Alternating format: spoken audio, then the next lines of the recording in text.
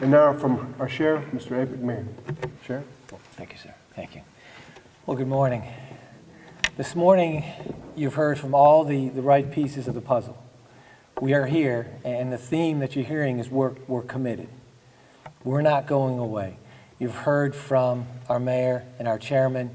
Financially, they're going to support us. You've heard from our DA that he is there. He's always been there. He's going to be there for us on the prosecution end. And our police chief and I are committed. We're doing the right things. We've talked about that. We can't arrest it all the way. We do need the community's help. We need your help.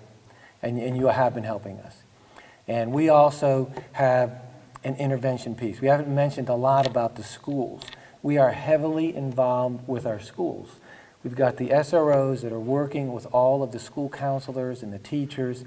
We are identifying elementary and middle school age children who may be starting to show some gang activity.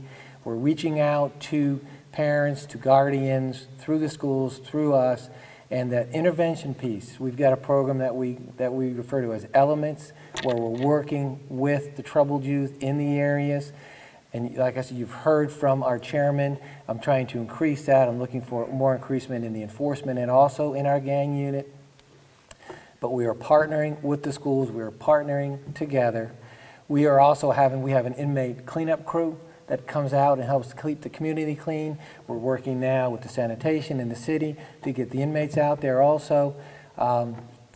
We're doing the right things. We are committed. And so today, as the chief would say, I would just ask that you would continue to support us, to help us do our job. We're committed. We're not going away. We're going to keep on it, and we're going to keep this community and make this community as safe as possible. So thank you so much for coming out and being a part of the solution today. Thank you.